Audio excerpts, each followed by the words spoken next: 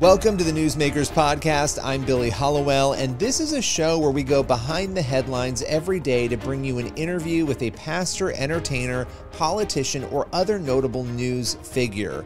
And this is a show, again, it's daily, but it's based on our weekly TV show, which is also called Newsmakers. You can watch it on the CBN News channel and also on our YouTube page. And on this show, every day, we dive deep. It's a little more longer form with one of the people who you will often see on our Newsmakers show or across the CBN News platforms. On today's Newsmakers, is Jesus meeting Muslims in dreams?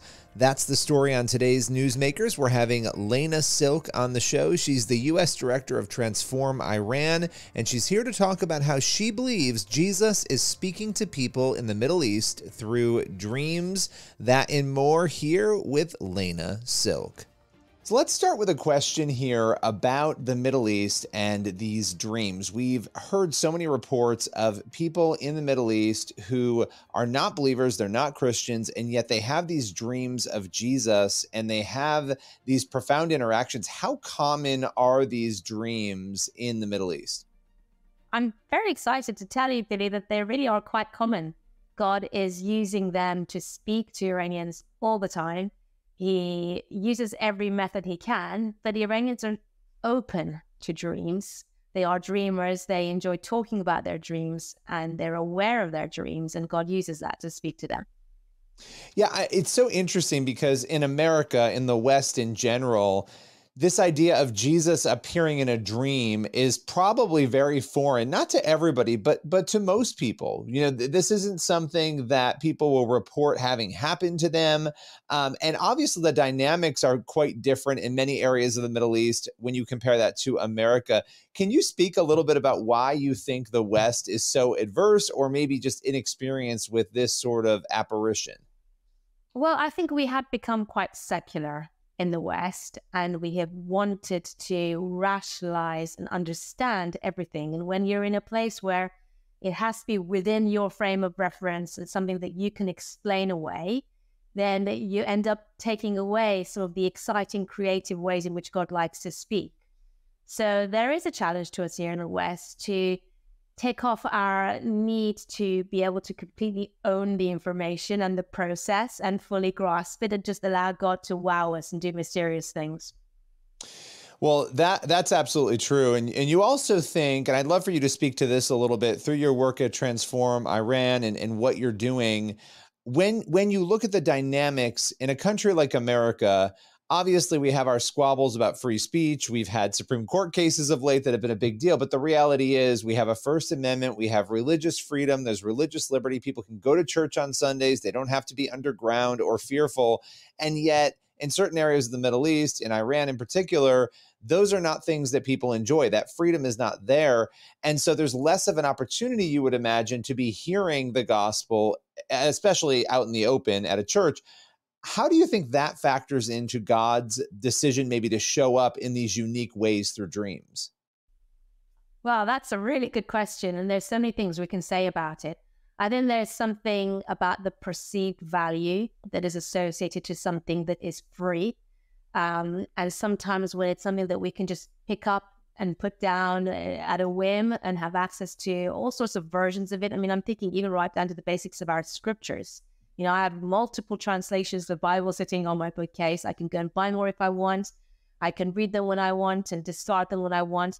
That's different to the context in which it costs me everything, potentially even my life, to access something like that. And then I would hold on to it as the precious thing that it is and value it and prize it and use it. So we have a challenge here in the West in making sure that the things that are so freely available to us don't lose their actual value. And then I think tied into that, God then honors the cost that people pay in order to access the things of the kingdom of heaven. And when he sees that we're willing to I think about the parable, the man who found the field that had the pearl in it, and he was prepared to sell everything just to get that field because he knew that pearl of great price was there. So are we prepared? Have we found this thing of great value? And are we prepared to sell everything, lose everything, pay the highest cost possible to access it? When God sees that, he honors that and he speaks to us. Yeah, and you think about the situation there and help people understand. I mean, I've covered this a lot. I've talked about this a lot. You certainly know at Transform Iran what is going on there. But what is it like for Christians in that country? What is it like to be a believer there? It's dangerous. It's a day-to-day risk. People will look at a country like Iran and they'll say, oh, that they are eh, immediately put into a situation where they have to pay that great price, whether they like it or not. Yes, that's true in many ways. The Iranians could also keep quiet. They could find Jesus and they could keep that to themselves. But Jesus talks about the light on the hill, don't hide it, put it right up on the top of the hill and let everyone see it. And when Iranians live like that, then it is very costly to them. The government is tracking. It is illegal for them to convert to Christianity. It's illegal for them to own a Bible, let alone share it with others and talk about it. And the price they pay is a whole range. It can be a business shutdown. It can be prison. It could be torture. It could be family members threatened and harassed. So they know when they go for Jesus in the way that they do, that it could cost them everything. Well, and that just speaks to the bravery and the truth of, finding the gospel. It transforms your life and you don't want to stay silent. You want to help other people find it. I want to get back into these dreams, though, because I do think it's interesting for those maybe who haven't found Jesus yet, who don't understand having these dreams. You've talked to many of these people. You hear these stories all the time. Maybe share with us a couple of stories of how profound those dreams were, how they impacted the lives of the people who experienced them. Oh, there's so many stories I could share with you, Billy. Jesus uses dreams to speak to believers, and he uses dreams to speak to those who he knows are open to him but are nervous or searching. So let me tell you a story of one of the latter. There's a lady in our team right now who was a very committed Muslim. She was actually forced into marriage at the age of 13 and had 3 children through her teens and has a whole lot of trauma and story to tell from her childhood. This whole time completely committed to her Islamic faith. Lots of things happened. We don't have time to get into the detail of it, but she began to wonder about Jesus. And around this time, she was fearful of her own wandering, her own mind going to the things of God, thinking, no, what am I doing? I'm a Muslim. I obey and follow Allah.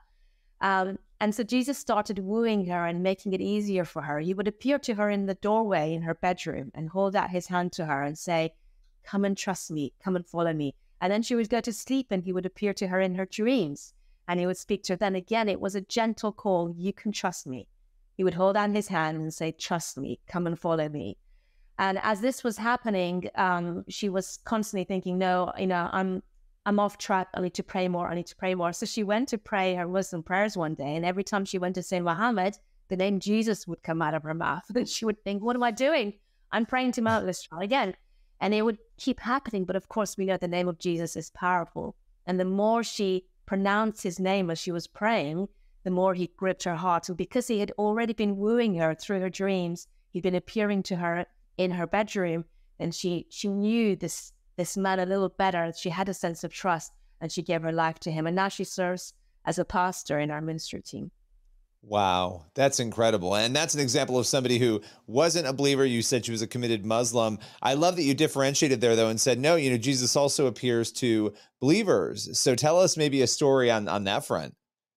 Well, we have believers who take direction from the Lord in supernatural ways. And again, it can be dreams or visions. He can speak to them in their hearts, but he can speak to them audibly. Sometimes it's to give direction where they should go. Sometimes it's to give warning. Sometimes it's to prepare them for a difficult time. So the story that comes to my mind is one of our pastors who was visiting Iran regularly to minister to drug addicts and alcoholics. And this last trip that he was due to make, he felt a little uneasy. We got together and prayed. He wanted to be sure that it was God's will. So as we all prayed together, we had a sense of peace that it was right that he went. And he said that God showed him a picture of a room with very distinct green walls, and he could see the angels standing around that room. And as he saw that, he felt that God was reassuring him that he would be protecting him as he went. So he went, and he had a powerful ministry, but he was arrested. And he was blindfolded. They often are on the way to prison. And when he was put into the prison room and his blindfolds were taken off, it was a room with the same distinct green walls. And he realized then of what God had been speaking to him in his dream was not so much as, I will not let you receive any kind of harm, but I will be with you wherever I send you. And as he stood there in prison, he ended up being in solitary confinement for some time. And, everything in our human nature was to be fearful then and think, this is it, this is the end. But he had such a sense of peace, knowing that he had physically seen the angels that he knew were now standing around his prison cell, keeping watch over him, guarding him. And now the other side of all of it, he tells a story of that time. He says, I would go back there in a heartbeat. The intimacy that I felt with the Lord in that room, the power, the presence, the precious times I had with him were nothing like I experienced now.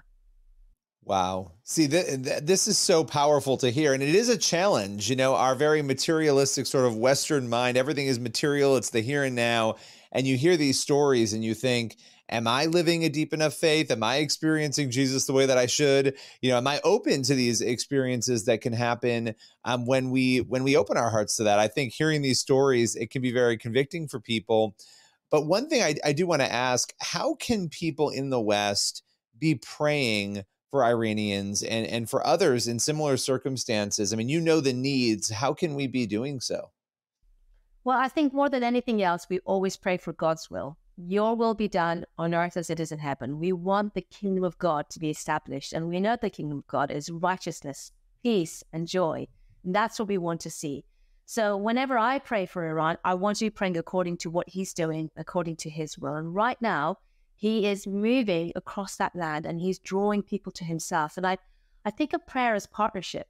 God can do all of this without us. He's perfectly capable. He invites us in to adventure with him. And prayer is part of that. Lord, what are you already doing? How can I partner with you in my prayer and add fuel to the fire and see this thing through? So part of that is education. I need to be aware of what God is doing. I need to be informed. And then I can really pray specifically and with power. So get informed, sign up to a newsletter, all the basic things so that you know what's going on, and then add fuel to the fire. Lord, protect these Christians in these situations. Lord, continue to draw these people groups to yourself. Iran is a whole tapestry of different people groups, different languages, and even though the church is advancing at an incredibly rapid rate, most of that advance is limited to the 45% of Iranians who speak Farsi in their home. More than half of Iranians are ethnic minorities of different languages, different cultures, and the church is yet to advance properly in these people groups. So let's be thinking about that more specifically. Lord, I pray for the Gilaki people. For example, if you were receiving our news, you would know that the Gilaki New Testament has just been translated and we're now busy audio dramatizing it so that we can broadcast it through our radio station into Iran. So that's a really exciting thing to get behind. God, we are bringing the 3 million Gilakis living in northwest Iran and Gilan to you. Thank you for the Bible that's been translated, or pray that it will penetrate hearts and minds. So there are specific ways we can get involved. And then with that, we can pray for all the obvious things: protection for the Christians, wisdom, anointing, power. We can pray for the government to meet with the Lord. I always say I want to see peace by repentance over peace by force. Iran is a land that is full of pain, trauma, brokenness, and the government is brutal in the way that it clamps down and retaliates whenever anyone speaks up against it. How wonderful it would be to hear stories of souls turning to Paul on their Damascus road and changing, and for the government to meet with Christ, for politicians to meet with Christ, for their dreams to be infused with Jesus, for them to come to know him. So here are some examples of how we can pray. That's really helpful and incredible and a lot to ponder and think about there. Before we go, tell us a little more. I mean, you stated a few things there that your organization, Transform Iran, does. Take us through some of your projects, what you're working on, and ways that people can support your mission. Well, we're thinking about the end game, which is a whole nation. We want to see Iran truly transformed. We talk about the love, power of Christ penetrating the nation. So we think with that in mind as our end goal. And for that, we think about the 3 steps that are needed. First of all, evangelism. We're busy making sure that every Iranian who is looking, and I tell you, Billy, they're looking. They are disillusioned with Islam and they're looking for something different. So we want to make sure as they look, they find Jesus and not some other false doctrine. So then we think about how do we get the gospel to them? We have satellite TV, radio, social media. There's an apologetic center. There's so many ways in which people with different motivations and needs and drives can find the gospel. And then we think about discipleship. How do we make sure that we're not just racking up an impressive list of converts? And it is an impressive list of converts because so many thousands are coming to know the Lord. But how can we make sure these people are now rooted in the Word, that they're growing? We think about the seed that Jesus talked about that's being scattered. Is it falling in good soil? Is it taking root? So then we have a discipleship program that we invite people to join in on. We do one-to-one counseling over the course of a year. We teach them Christian faith. We invite them to a digital church network where they can be part of a community, even if they're isolated or there's a security concern. They can pray with us. They can learn how to worship. And then there's other ways in which they can grow. There's an app they can download that gives them a range of teaching tools, worship, Bibles in their languages. There's a Bible college they can sign up to. So there's all sorts of ways they can grow. And then we also bring them out of the country to training centers where in person we can really invest in them, resource them, because we're thinking, right, each person represents hundreds, if not thousands more. And the stories that come through the ministry demonstrate that. As this person comes to know the Lord, and then they're rooted and discipled and they grow, now this person is sharing the faith with his family, her family, her network, her community, and so many more coming. So we're looking after that, making sure there's this constant domino effect. And then finally, we're thinking about transforming. So how do we transform culture? How do we transform communities? How do we consider very specific different needs? Iran has 5 million prostitutes, drug addicts, people suffering from mental health disorders. Suicide rates are high. So we have a ministry that's geared up to dealing with trauma. How do we help people who are dealing with the effects of trauma and abuse and addiction, bring those things to the Lord, receive healing, find hope? How do we consider the children? How do we consider the women? How do we consider the educated and the illiterate? So there's all sorts of projects that are considering the different touch points and making sure that no part of Iran is left untouched with the power of God. Well, I so appreciate you joining us today. We went through the dreams. We talked about ways that we can be praying, and I'm looking forward to hopefully connecting again very soon. Thank you, Billy. I appreciate you. That's all for today's Newsmakers podcast. Be sure to tune in for the next episode of the show, and also head over to the CBN News YouTube channel and the CBN News channel to watch Newsmakers every week. We'll see you soon.